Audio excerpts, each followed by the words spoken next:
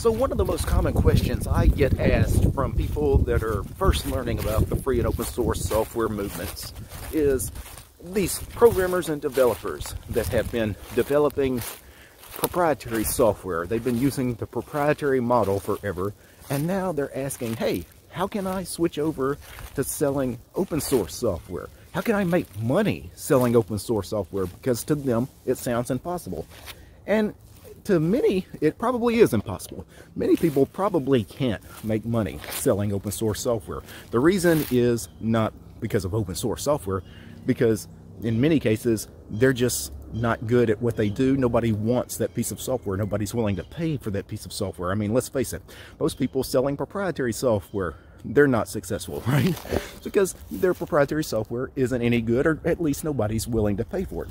But too many people want to blame the model, the business model. But let's answer this question, because even though I'm not a developer, you know, I do have some thoughts on this from consuming a lot of free and open source software, some of it paid, and I also have some experience with video content, although it's not software. You know, all of my videos posted on YouTube and Odyssey, I license under a Creative Commons license, meaning it's free for you guys to do whatever the hell you want to do with my content.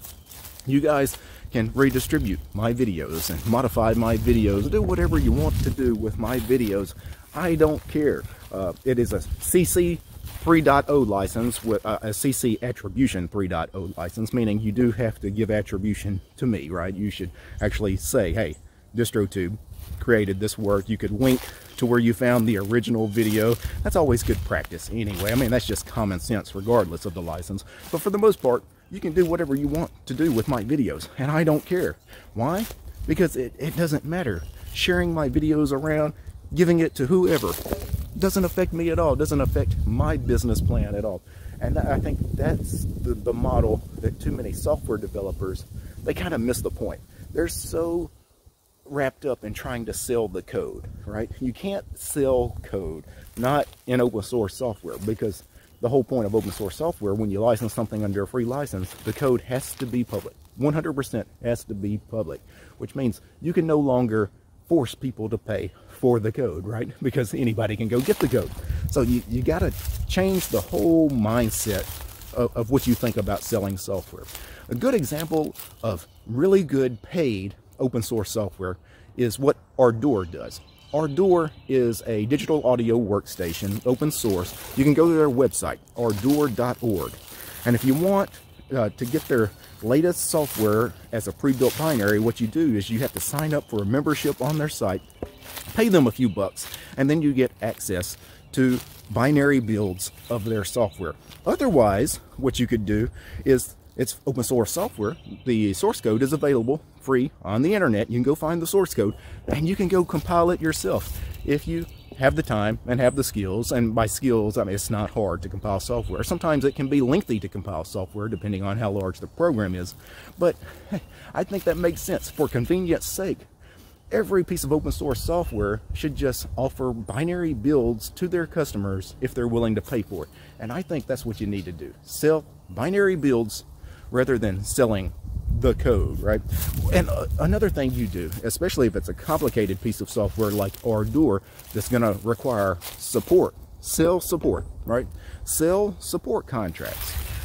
Years ago, when Richard Stallman was first starting the free software movement back in the 1980s, one of the pieces of free software he'd helped develop was Emacs. Emacs, kind of a complicated piece of software, right? And how Richard Stallman made money and made a pretty good living at the time was he was actually selling physical media with Emacs on it, you know, floppies or whatever. You know, he would go ahead and write the floppies and then sell those floppy disks to people for money, right? Which is perfectly legal with free and open source software. You can sell floppies and CDs and DVDs or whatever. You can actually sell media that holds that software. You can make money with that software. The other way Richard made money on Emacs was with support, doing seminars and actually teaching people how to use Emacs. People would pay for him to come and actually teach about Emacs. And again, he made pretty good money doing that. He wasn't selling code, right? He wasn't selling the code for Emacs. He was selling all of this periphery stuff built around Emacs. And that's what software developers need to start transitioning to. One of the most common complaints I hear from people that sell software is they complain about piracy. They claim that the reason they can't make any money is because people steal their work, right? It's all the pirates' fault. And of course, that's a cop-out. I'm being serious here. If you're one of these people, not just software developers, but musicians, video content creators, people that write books, whatever it is, if you're complaining that the reason you're not making any money is because of pirates, you are basically trying to give yourself a cop-out, an excuse for what has been a failed venture on your part. Because guess what? The people that pirated your work, they were never going to pay for it in the first place. There's no way that you were ever going to make that kind of person actually go out and purchase your work. They were never going to do that. They may never consume your work if they have to pay for it, but they were definitely never going to buy it. So, you know, don't blame the pirates, right? And another thing, I think people would be happier if they license software or anything under free licenses, whether it be books or like I do with videos. If you license your stuff under free license, you never have to worry about piracy, because you've basically given pirates the freedom to take your work, right? Like, you no longer have to, you know, mentally, I don't have to get angry at people for stealing my work because they didn't steal it. It was given to them, right? And that's the beauty of this, right? Is now I don't have anybody I don't have that cop-out, at least with piracy, right? It's one of those things in life. Years ago, I learned, if you have a friend and this friend asks you to lend them money, never loan a friend money. If you loan a friend money, 90% of the time you're going to lose that friend, because they're not going to pay you back. You're going to resent it. They're not going to be your friend anymore. Or they're not going to pay you back. You're cool with it, but he's not cool with it because he knows he didn't pay you back, so he avoids you all the time because he thinks maybe you're going to ask him to finally pay that money back. Never loan a friend money. And the reason I say this is, if a friend asks you for money, give them the money and tell them, hey, this is a gift. I don't want you to pay me back. I don't care, right? And it makes things a lot easier between you and that friend, right? There's no tension.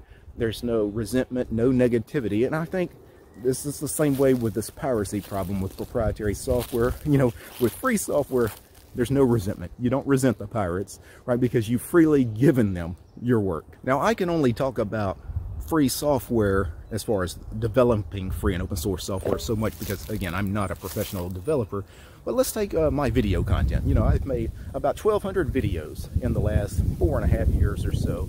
All of it under Creative Commons license. Well, not all of it. There's some in the early days of the channel that were licensed under proprietary license on YouTube. Just because I didn't know YouTube had an option for me to actually change the license. You know, I thought YouTube actually forced a proprietary license on stuff that they publish. They don't. You can actually, if you go into your YouTube settings, you can choose a Creative Commons license. I did that pretty early on in the channel's history. So almost all of my videos, including the one you're watching right now, if you go check the description of this video, you will see that at the very bottom of the description, it says license under CC Attribution 3.0, and it gives a link on the web to where you can read the full license. And this has not caused me any problems at all. You're right. There's not a massive amount of people watching my content on the internet on somebody else's channel on YouTube or any other video platform, right? Nobody is taking my work and putting it on their website, and people are watching my work, and, you know, I'm not getting paid for it or whatever. That's not happening yet. There are people using my stuff, but it's such a small amount, and it's the kind of people that would have probably ripped off my work anyway, right? These were people that were going to do something nefarious anyway. Now I don't have to worry about, you know, trying to get their stuff taken down. I don't have to worry about DMCA notices or lawyers or anything like that, right? Because I freely allow them to do this. But again, these weren't people that were actually going to do anything the right way anyway, for the most part. And, you know, these kinds of people, I like when people say, hey, I found this YouTube video, it's your YouTube video, but it's on somebody else's channel. They're trying to pass it off as their work. I go and their YouTube channel has like 5 subscribers. That video that they posted a year ago, one of my videos, have been up for a year and has 20 views, right? Their channel's probably not even monetized. Even if it was, you know, the ads that got served on 20 videos didn't even pay them probably a penny.